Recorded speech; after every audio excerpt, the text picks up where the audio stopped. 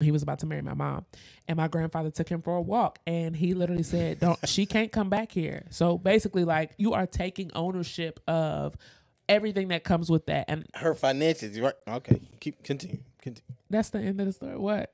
No, because that's what I mean though. That's why men feel as though their value is only financially. Like if I'm not bringing forth something financially, where does my value lie within the household? This is why, because of talks like that, you subconsciously put a pressure into this head. Like, okay, it's my fault if anything happens. So if anything does happen, if you do fall on hard times, whatever it is, the man will feel like it's his fault. Because essentially it is when you having that kind of discussion. I feel you.